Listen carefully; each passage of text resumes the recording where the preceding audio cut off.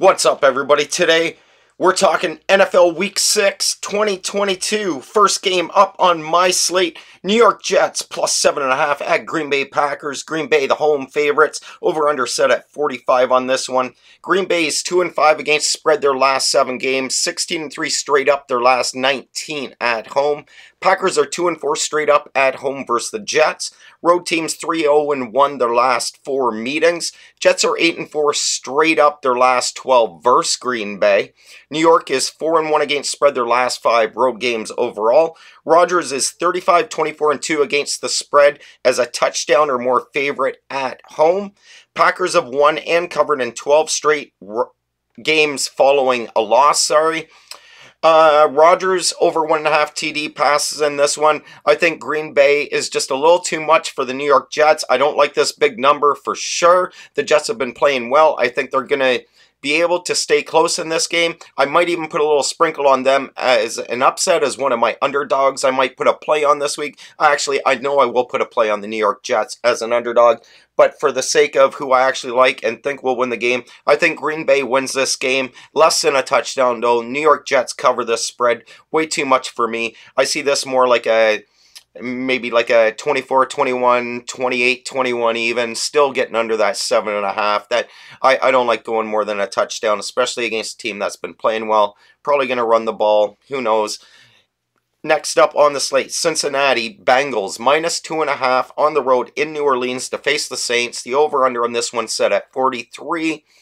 And Taysom Hill, 4 touchdowns last week. I don't think that with a week to prepare and now knowing how they might deploy Taysom, I think the Bengals will be prepared for when he is on the field. I'm not saying he's not going to score or have a good game. I just don't think that it's going to be crazy and affect and win the game for the Saints like what happened last week. Bengals are 11-2 against spread their last 13 overall. Since he's 5-1 against spread versus the Saints and 4-2 straight up their last 6 against the New Orleans.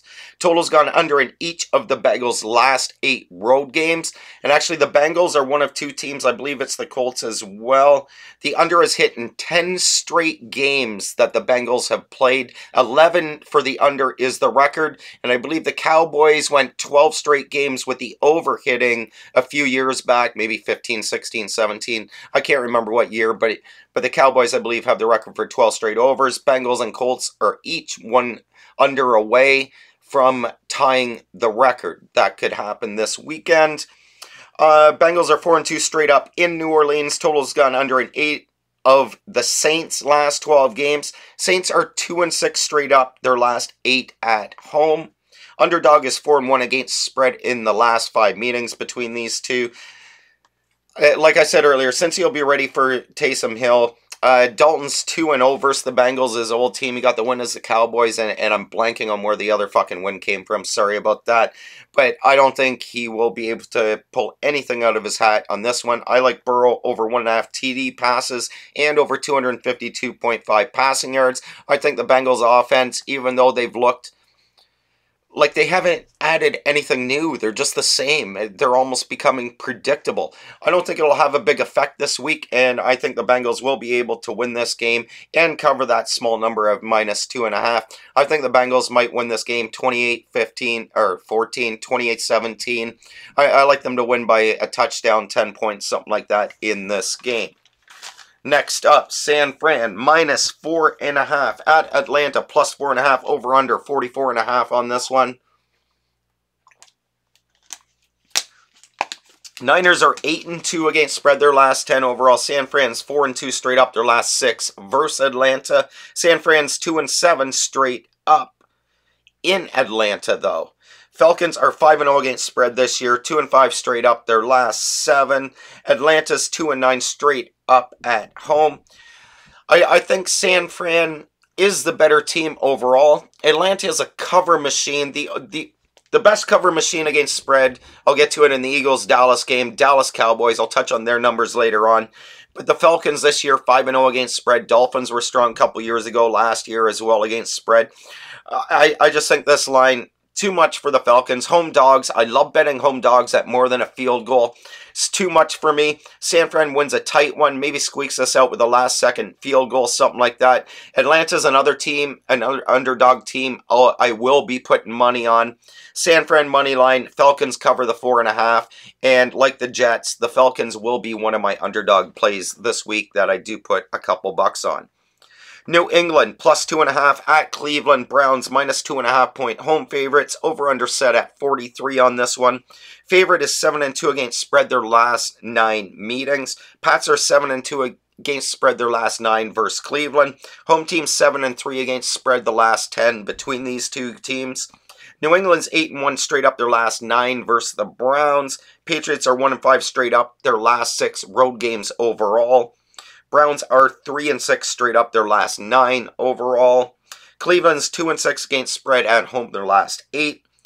Mac Jones, Bailey is his first name. Sorry, I had to look. I couldn't remember. Zappy at QB. Is it really going to matter? It's the Pats D and Belichick that really do it for me. I like New England in this game. They are a dog I'm playing. New England plus 2.5. New England to win this game by a field goal is my prediction. And it won't be high scoring either. I think this is like a 2017 type of game. 24, 21, something like that. Next up, Jacksonville Jaguars at the Indianapolis Colts. Colts are 2-point home favorites. The over-under is set at 42 in this one. The underdog 6-0 against spread their last 6 meetings. Jags are 13-2-1 against spread their last 6 versus the Colts. Jags are 5-1-1 against spread their last 7 in Indy. Under is 9-2 in Indy and 4-0 the last 4 meetings. And like I said, the Colts, the under's hit in 10 straight games. They're one off from that record, just like Cincinnati is as well. So I look to the under in this game as well, under 42. Jags are 3-11 their last 14 overall and 1-8 straight up in Indy. So they're good against spread versus the Colts. They're amazing at home against the Colts, but they do not win games straight up in Indy. Trevor Lawrence is 5-17 straight up and 7-15 against spread for his career. I like Indy on the money line. I like Indy -2. If Jonathan Taylor's back in this game, I think he's going to have a big game, and he could be the difference. I like Indy to win this one, 27-24. I'm liking a lot of these numbers, a lot of these games in the 20s. I know this could even be lower score, and this one could be like 17-14 Indy as well. That wouldn't surprise. That's more what I'm thinking, 17-14 in this game, 2017 max, because I don't think this number reaches 40 between the two of them.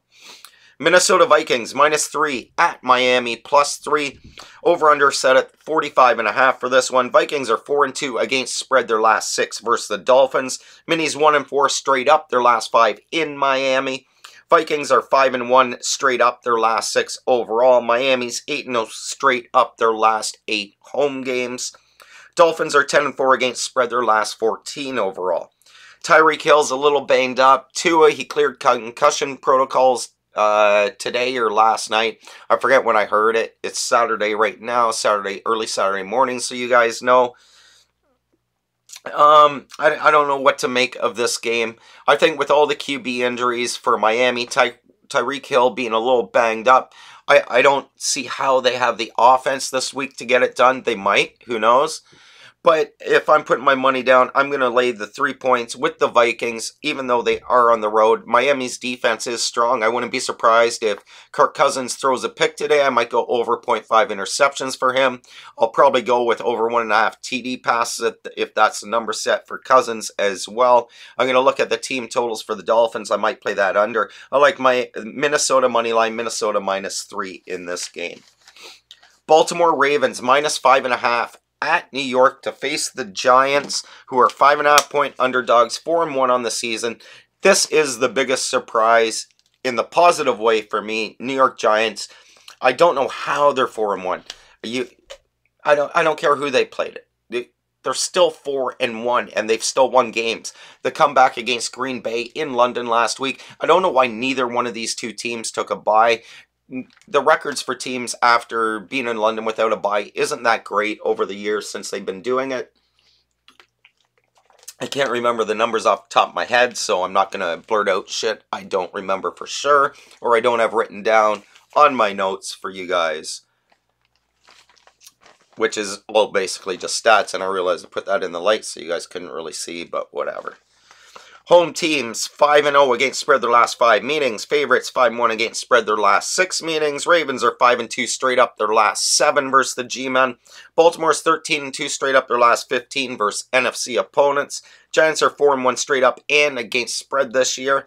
New York is 0-5 against spread versus the AFC North. Ravens D is questionable against the pass as their secondary gave up those big leads, deep balls, a lot of deep passes, a lot of big plays against them late in games. I just don't see Daniel Jones being able to do that. If the Giants get in a hole early, how are they going to dig out of it? Because Saquon Barkley is their entire offense. And I know I'm betting against a 4-1 team here, but I don't care because I think the Giants are going to regress a little bit. I'm not saying they're not going to make the wild card team. It would be nice if 3 NFC East teams broke out. Maybe one of these videos I'll wear my Eli Manning jersey for you guys. Just show you guys, like, I'm a sports junkie.